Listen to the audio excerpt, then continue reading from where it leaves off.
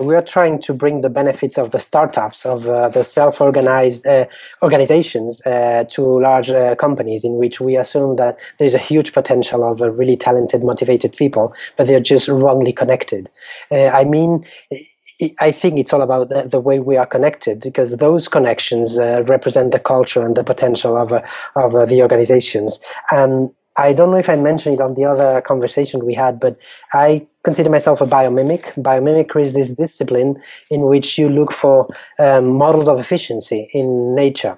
Okay, considering nature has probably gone through or struggled with the problems that we are facing, let them be in terms of shape or aerodynamics, or in terms of chemical processes, or in terms of organizations. And the idea is that organizations in nature have been facing the problems and the benefits of complexity for over 3.8 billion years.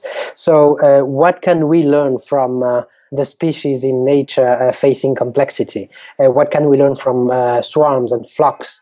And what can we learn from the social insects?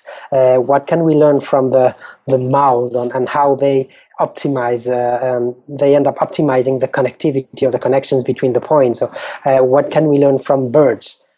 My bet, and many others obviously, is that if we are able to synthesize the principles of this complexity, of these behaviors and the complexity, and apply them directly to the organizations, we're going to be much better off. Our specific bet, differentiating it to any other bet that we've seen so far, is that those principles for self-organization in organizations or companies should be completely subjective. That is, who do you want to work with? What is it that you value? What are your interests? What are your motivations? So we are trying to create a tool, because it's not a methodology, a tool for these subjectivities to emerge and to allow people to get connected with each other independently from hierarchies or routines or processes based on those emotions.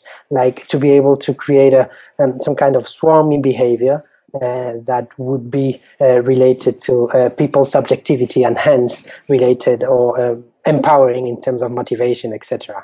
So I think that is going to be a very interesting direction, assuming the organization not as a closed fixed reality, but just as a swarming reality with a completely permeable limit.